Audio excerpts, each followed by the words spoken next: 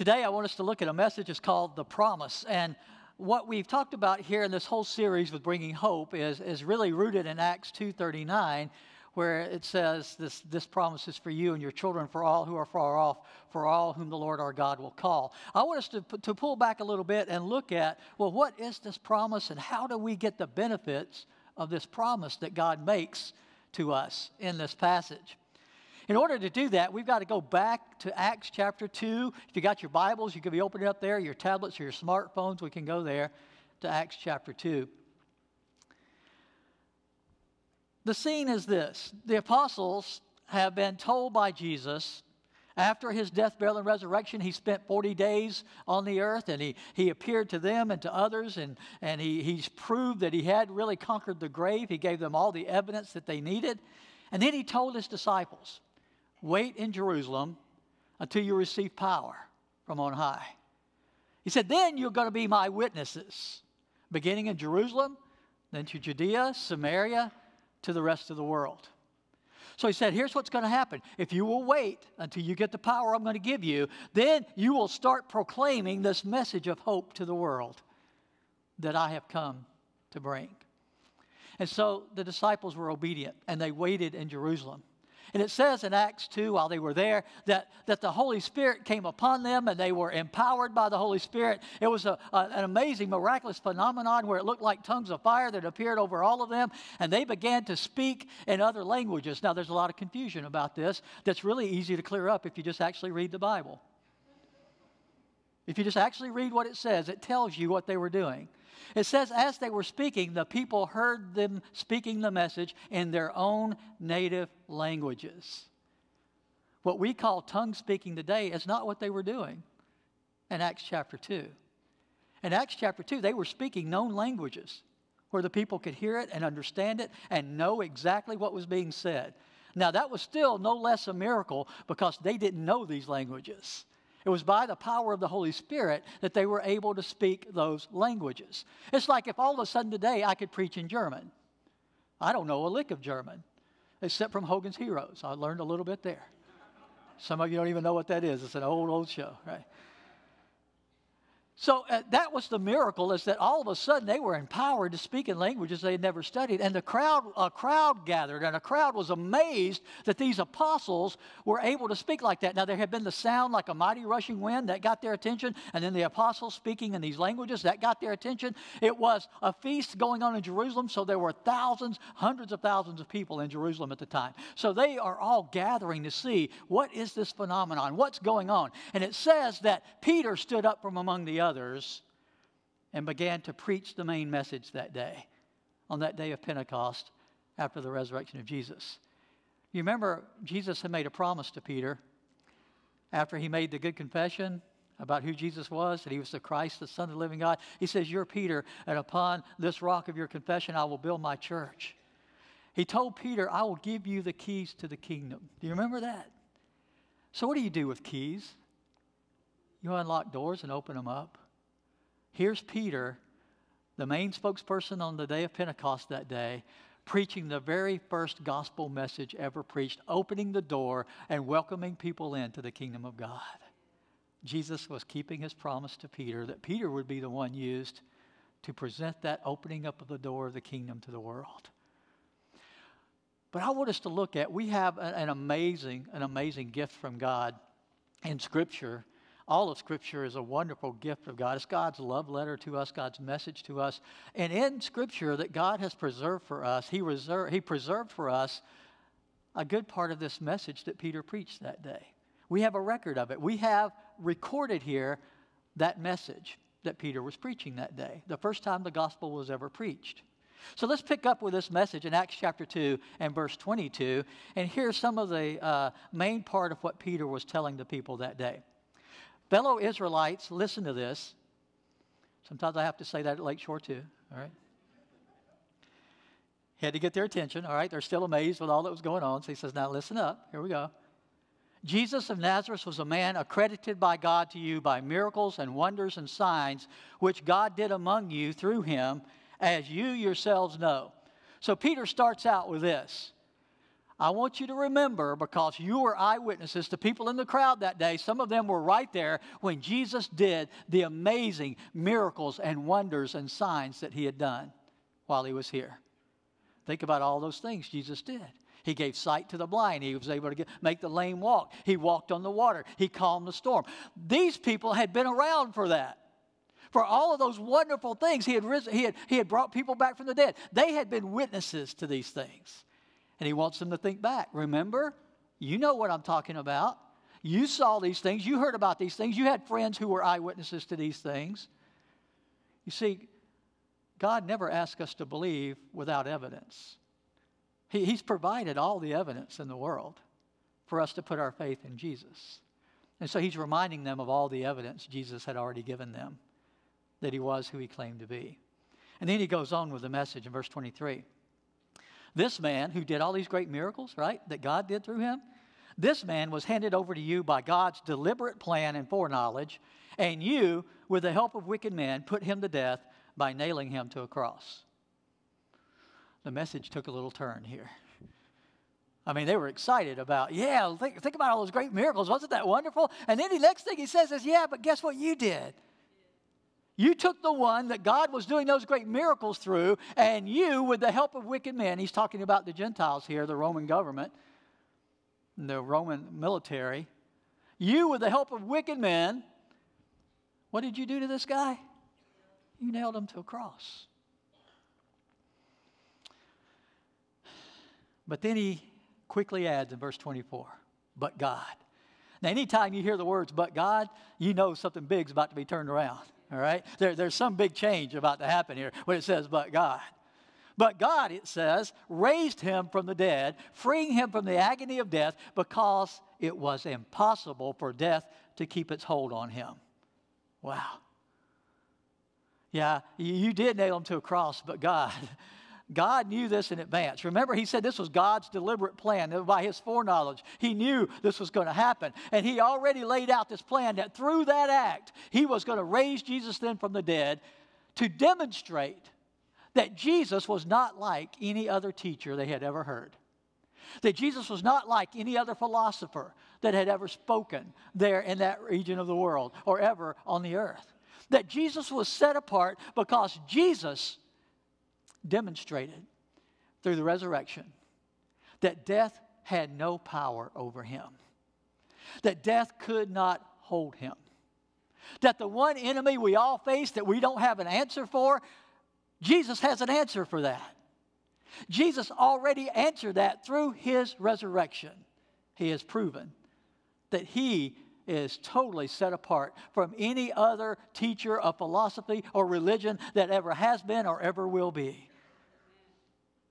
God raised him from the dead, freeing him from the agony of death. It was impossible for death to keep its hold on him. And then he says in verse 36, therefore, based on that evidence, based on that testimony, based on what you were eyewitnesses to, and you know this happened, therefore, let all Israel be assured of this.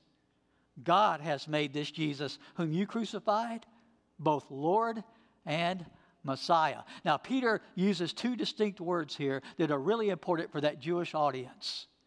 They understood the word that is translated Lord to mean absolute supreme ruler over all. It's a term for God.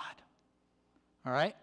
So he's saying, God has made this Jesus that you crucified the supreme ruler over everyone and everything. He is God. And he says, he's also made him Messiah. Now, for the Jews, that was dear to their hearts. Messiah meant deliverer, anointed one, Savior. And God has made this Jesus supreme ruler and Savior both at the same time. The one that had been promised for ages, the one that had been spoken of from the beginning. The fulfillment of the hopes of the world is found in Jesus. Verse 37, it says, when the people heard this, they were cut to the heart. And they said to Peter and the other apostles, brothers, what shall we do? Cut to the heart is a good translation of the original there. We might use a term today in our language as they were convicted. They understood right away, oh man, what have we done? This is the Messiah. This is the Son of God. And how did we treat him? We nailed him to a cross. We killed him. Now, God raised him from the dead, and now he's supreme ruler, and now we have to answer to him. And what have we done? We're guilty of nailing him to a cross. And now we have to answer to him. So the question they ask is the most important question in the history of the world. It's the most important question, and it's the first time it's ever been asked because it's the first time it's all come together. The whole gospel message is now complete through the death, burial, and resurrection. Now the work has been done. Now the offer can be made that could never have been made before this. Now redemption is available through Christ. And they want to know, we understand we messed up. What can we do about this? Is there any hope? That's the question. Is there any hope? When we understand that our sin put Jesus on that cross. That's a question every human being needs the answer for. Because what have we all done? We've all sinned. We are all just as guilty as the crowd there that day of taking Jesus and driving nails through his hands and his feet and crucifying him there on that cross. Our sins put him there too. So we need to ask the question today, is there any hope? What could we do now that we understand how badly we've messed up? And Peter's answer is the most important answer ever given in the history of the world. Peter's answer says, yes, there is hope, and here's how you can claim that hope. Okay? So this is important forever, for everyone, for all time. What did Peter say is the answer to the question, is there any hope? What can we do? Here's what Peter said. Repent and be baptized, every one of you, in the name of Jesus Christ for the forgiveness of your sins. What did he say it was for? The forgiveness of your sins. That's where the hope is. We know we've sinned. We know we put Jesus on that cross. The only thing that could give us hope is that there is a chance of forgiveness of sins. So he says, repent and be baptized, every one of you, in the name of Jesus Christ for the forgiveness of your sins, and you will receive the gift of the Holy Spirit. Now, the Jews understood a lot about the Spirit of God. Even throughout the Old Testament, the Spirit of God is made known and this work is revealed. And what they understood about the Spirit of God is that that's the Spirit of life. It's the source of life. It gives life. It sustains life. The Spirit of God is life. Remember in the book of Genesis when it said he made man from the dirt and then he breathed into man the breath of life. The word used there in the Hebrew is the same word for spirit, the Spirit of God. It is the Spirit of God that gives life to things that are dead. That's where life comes from. So he says, repent and be baptized. Every one of you, you can receive forgiveness of your sins. And as a gift from God, you can receive the Holy Spirit. The source and the sustainer of life can come and indwell you. That's eternal life. That's the hope of the world. That's my hope. That's your hope. Peter's answer is the most important answer ever given to the most important question ever asked. Is there hope? When we've sinned. And we've all sinned. So we all need this hope. He goes on to add to this amazing message in verse 39. The promise. Now what promise is he talking about? What did he just tell us? The promise is forgiveness of sins and the gift of the Holy Spirit. That's the promise. So he says this promise that I just revealed to you. The promise is for you. He's talking to the crowd there. That crowd that had gathered on the day of Pentecost is for you and for your children and for all who are far off, for all whom the Lord our God will call. Hallelujah. That means me. That means you. That means my children, my grandchildren. As long as the Lord delays his coming for every generation that comes after them, this is a promise that is made for all time, for all people, everywhere. This is the promise that brings hope to the world. It says in verse 40 and 41, With many other words, we got some other, more of his message in there. But in verse 40 and 41, it says, with many other words, he warned them. He pleaded with them, save yourselves from this corrupt generation. It says in verse 41, those who accepted his message were baptized, and about 3,000 were added to their number that day.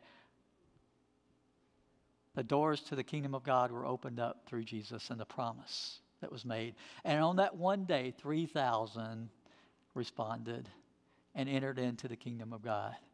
As a result of listening and believing and responding to the message of hope. So today what I want us to do is break down the steps of how people come to have the benefit of the promise of the hope that we find in this promise that he made that day, and to understand that this is a fulfillment of God's promise. Do you know when this promise was first revealed? This is if you want to look at Bible history, I love this. You remember when Adam and Eve sinned in the garden? And God speaks to them and he says, here's the curse of sin now, here's all that's going to happen. But here's one thing he told them. He said, one who is coming who will crush the serpent's head. The serpent was Satan, and the one who is coming is the one Peter's talking about in Acts chapter 2, the hope in Jesus. Jesus crushes Satan with his death, burial, and resurrection. You see, the hope was beginning to be revealed as soon as the sin entered the world. God was right there giving us the hope of the deliverance that he was going to bring through Jesus. So let's look at this process that the people went through who are now able to claim this hope. When you talk about this, here's what I want you to do. If there's anybody here today that's here without really feeling fully assured that you have hope of salvation in Christ, I want you to know, how can you leave here today with that hope? But here's something else. There are many of you here today who already know that hope and you're secure in that hope. I want you to know how to lead somebody else to know that hope too. If someone were to come to you with that question, what can I do? I know I've sinned. I'm convicted. I know I've messed up. Is there any hope? I want you to be able to answer them.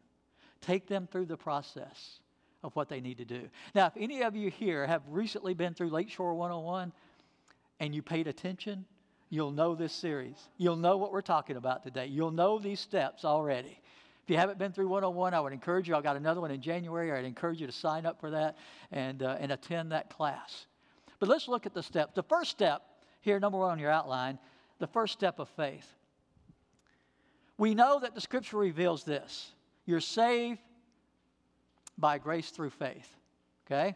So we know faith is essential for salvation. The most well-known verse in all of the Bible, John 3:16. God so loved the world that he gave his one and only Son, that whoever would believe in him would not perish but have eternal life, right? You know that verse? You know that he's talking about believing in Jesus. So we know that salvation begins with and ends with believing in Jesus.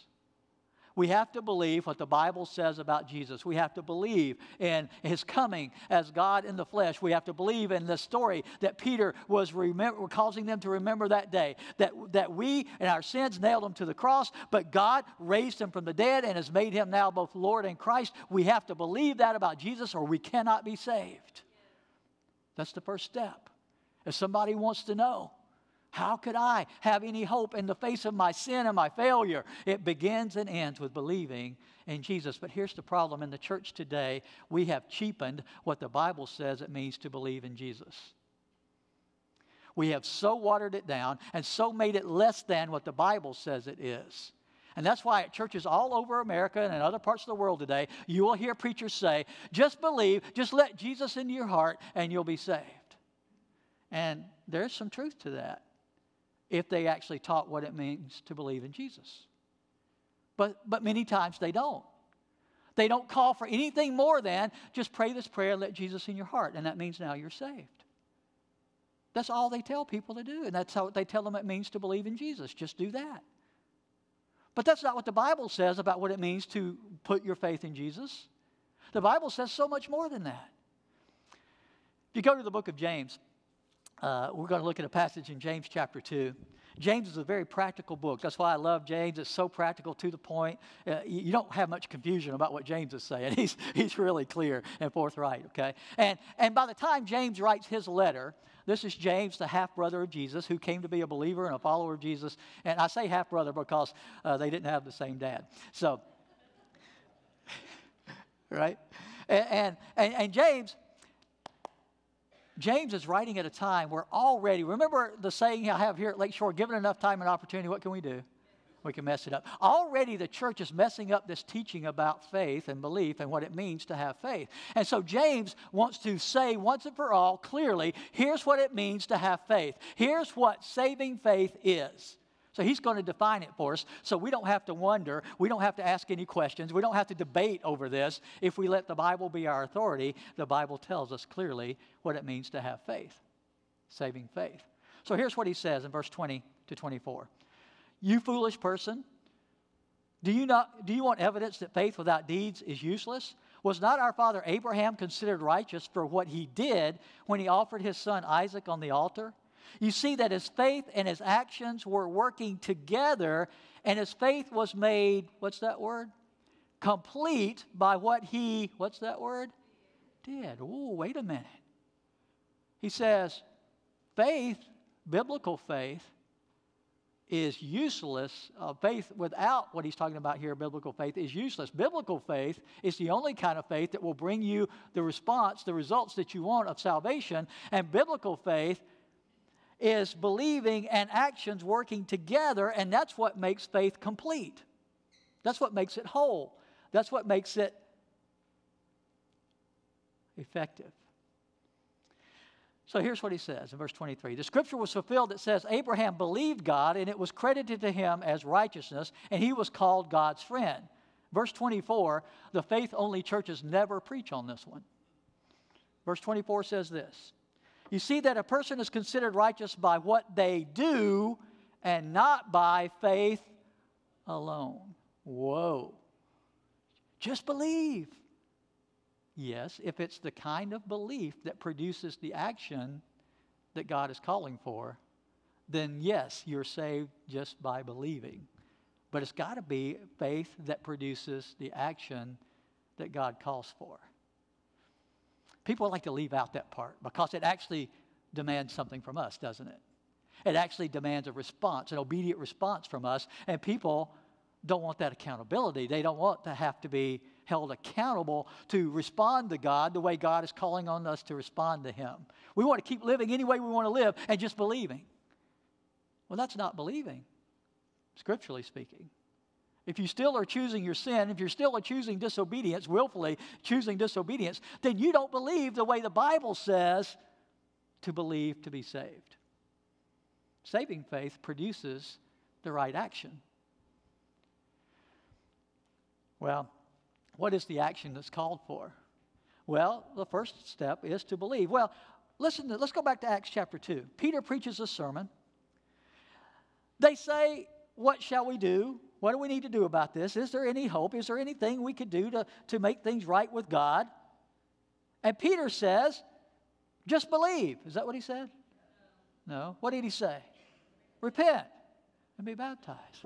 Why didn't he start with faith? Why didn't he say, well, first you have to believe in order to be saved? We know why, if you think about it. If you look at the circumstances, if you look at what's going on here, Peter already knows they believe the message that he just preached. How does he know that? Because they never would have asked, what do we need to do, if they had not believed the message? You get that? See, when somebody asks for directions, which people don't do much anymore thanks to GPS and all that, but if, occasionally I have as a man, I think maybe twice in my life, I have stopped and asked for directions. And sometimes we'll still get a phone call here at the church and people will say, can you give me directions to the church? Now, what's the first thing I'm going to ask them? Where are you starting from? See, Peter's answer to their question is starting where they already are now. They already believe what Peter said, so now he's telling them, here are the next things you need to do based on where you are now. Where you are now is you're convicted of sin. You believe the message, and that's why you feel convicted of sin. And now I'm going to tell you what you need to do to claim this hope that God offers through Jesus.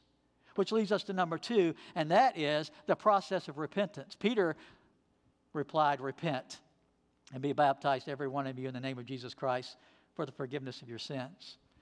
There are so many great illustrations of repentance, but there are so many churches in our country today and around the world that never call people to repentance. They're only calling people to believe. But when you look at the Scripture, repentance is always connected to forgiveness of sins, always. Now, we can't have the hope without forgiveness of sins, and we can't have forgiveness of sins without repentance. Why wouldn't the church be calling people to repentance? See, people are choosing to go on willfully disobeying God and sinning, and the church is telling people, just believe and you'll be saved. They're not calling them to repent. The word repent means to turn around and go a different direction. That's what the word means. The root of the word repent means to change your mind about things, to change the way you think about things. You see, before you're convicted of sin, you're thinking your sin is okay. You're welcoming sin into your life as if it's your friend. It's where you find your fun. It's where what you pursue. It's what you go after. But after you're convicted of sin, what happens is you think differently about sin now. You don't want to welcome sin into your life anymore. Now you want to turn away from sin and turn toward what is the right thing to do according to God. Repentance is that process of turning. When I talk to children in children's church and things like that, and I talk to younger crowds about repentance, I often say it like this. It's like you're walking down the road, and all of a sudden, it's like a light comes on. Ding, ding, ding, ding, ding. Uh-oh, I'm going the wrong way. And if I keep going this way, I'm going to be lost. So I don't want to keep going the wrong way. Repentance would be, all right, I'm not choosing that way anymore. I'm going to stop. I'm going to turn around. I'm going to find the right way, and I'm going to start going the right way. That's repentance. And too few churches are actually boldly calling on people to turn from their sins. We're so much in a tolerant society that the church has bought into it so much that churches are afraid to tell people the way you're going is wrong. It's sinful. It will lead to your destruction. You need to turn around. Now, here's the key. The only reason you tell them that is because you love them. You love them so much, you don't want to see them going the wrong way, going to their destruction. You love them too much to let them keep doing that. That's why you're willing to boldly say to them, I love you, and you're living outside the will of God. You need to turn around and start going the right way. You need to repent. Because according to Scripture, there is no forgiveness of sins without repentance. Repentance is a step that's absolutely essential for our sins to be forgiven. I love the story of the lost son or the prodigal son that Jesus told in Luke 15. Remember, this young son went off. He left his father's house, and he went off and he took his father's money and he spent it with wild lifestyle, living a sinful life. And then he ran out of money, and a famine hit the land where he was, and he didn't have any help. He got a job feeding pigs, which is a young Jewish boy feeding pigs is not the job opportunity he was looking for. And I love in Luke 15, in this story, in verse 17, there's a key verse. Here's what it says. When he came to his senses, he said, how many of my father's hired servants have food to spare, and here I am starving to death? That's the beginning of repentance. When he came to his senses, he started thinking differently about his sin. He realized he was worse off away from the Father. He was better off under the covering of the Father. And he wanted to make things right with his Father. That's the beginning of repentance, to change the way you think about your sin. You can't welcome sin into your life anymore as if it's okay. Now, it doesn't mean Christians never mess up anymore, that they never sin anymore. That's not what this means. It means that we think differently about sin. We don't welcome sin anymore. We don't act like it's okay anymore. And we work hard to turn from it and go the right way when we see it come into our lives. We're never told just believe, and your sins don't matter anywhere in Scripture. We're told to turn from our sins so that we can be forgiven. Well, then there's this third step. Peter said, repent and do what else? What did he say? Repent and, verse 38, be baptized. That's number 3 on your outline, the obedience of baptism. Repent and be baptized, every one of you, in the name of Jesus Christ for the forgiveness of your sins. And we're going to set up a baptism class, and at the end of the quarter, we'll have a baptism service, and then we'll start baptizing people after you complete the course. Is that what he said? But isn't that what so many churches are doing? Baptism becomes an afterthought after you do all this other stuff. You got saved today. Now, later on when you're ready, you're going to get baptized. Peter didn't separate these two things, did he? See, when he said repent and be baptized, the word there in the Greek, and, it is joining those two things together. He's saying do these two things so that you can receive the forgiveness of your sins and the gift of the Holy Spirit. The two things were repentance and baptism. So they already believe, and he's still telling them you need to repent, and he's still telling them even when you repent, what else do you need to do? Be baptized. All of those things are the proper response to the gospel of Jesus Christ when you realize you're convicted of sin and you want your sins to be forgiven. Now remember, this is the first time the gospel has ever been preached. This is the first time that question has ever been asked and answered in Scripture. And notice what he says. Repent and be baptized, every one of you. So how many of them needed to do it? All of them. Now, here's what you need to know. There wasn't a single baby baptized that day because they could not do what? Repent. That's why we don't baptize babies at Lakeshore. They can't get to this place where they're convicted of sin and know they need to repent. In fact, they don't need to repent because according to the Scriptures, the kingdom of heaven is made up of little ones like this. Okay? It's only when we willfully choose to be disobedient to God that we need to repent. That's what sin is. Until you get to that age, you don't have guilt of sin yet. But when you get to an age where you understand you've done that, that's when you need to be called to believe and to repent and to be baptized. Repent and be baptized, he says, every one of you, in the name of Jesus Christ, for the forgiveness of your sins. And you'll receive the gift of the Holy Spirit. And then he went on to say, remember, this promise is for you, and who else? Your children. Good, you're paying attention. Your children, and who else? For all who are far off, for as many, whoever the Lord will call, right? So, when somebody today wants to know, what do I need to do? How can I make things right with God? What should we tell them? Repent and be baptized, every one of you, in the name of Jesus Christ, for the forgiveness of your sins. Why would we change that? That's where the promise is. That's where the hope is.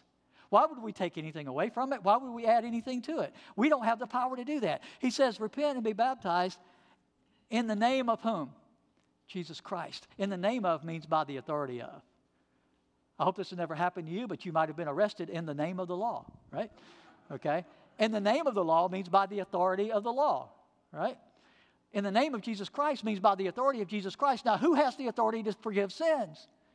Jesus. Not this church, not some denomination, not some preacher somewhere. Who has the power to forgive sins? Jesus. So who can tell us the process that we need to be obedient to for our sins to be forgiven? Who has the authority to do that? Jesus. Who has the authority to change that? And Jesus hasn't changed it anywhere in Scripture. So, when people are asking today, coming to the church, seeking hope, they need to be told what Peter said here. Because it's by the authority of Jesus Christ that Peter gives them this answer. It's by the authority of Jesus Christ that sins are forgiven. It's by the authority of Jesus Christ that I preach here at Lakeshore and that any other teacher here at Lakeshore teaches the gospel here. It is His authority that gives us the opportunity to have the hope we find in Christ. And yet so many churches want to leave out baptism as part of this process, as if it's not connected in any way to this promise and this hope.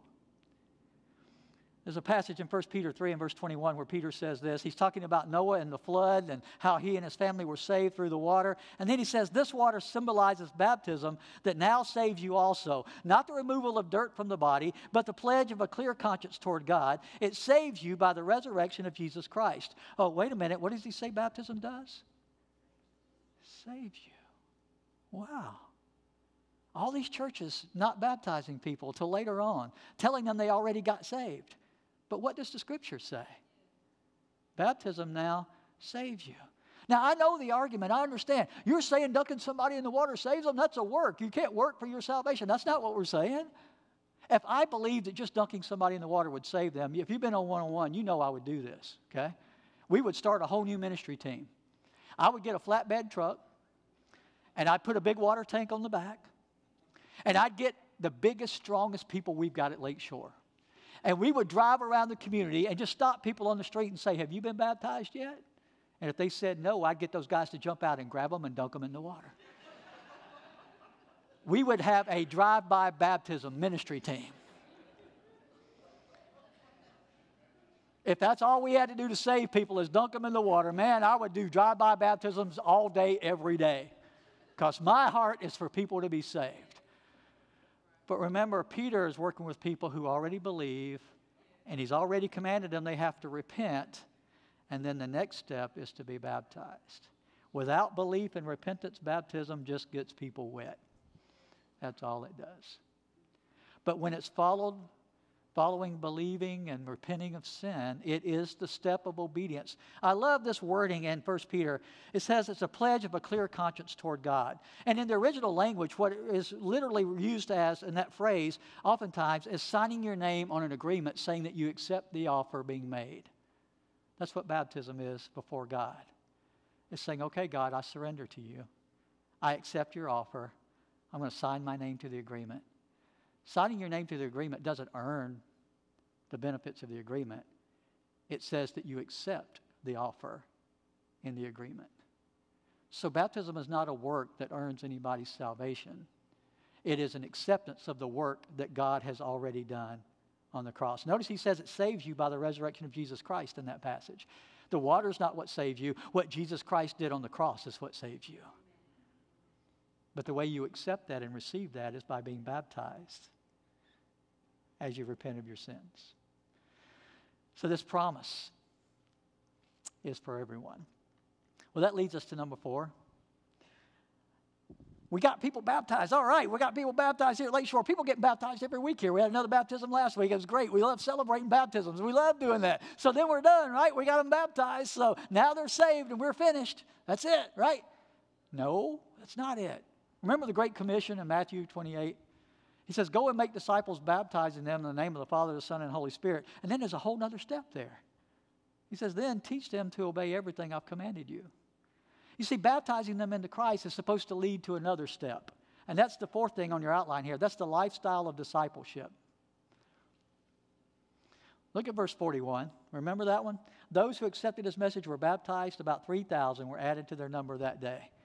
So, okay, Peter preaches the message. He opens up the door to the kingdom. People respond obediently. They repent, and 3,000 of them are baptized that day. They're welcomed into the kingdom. So what happens next?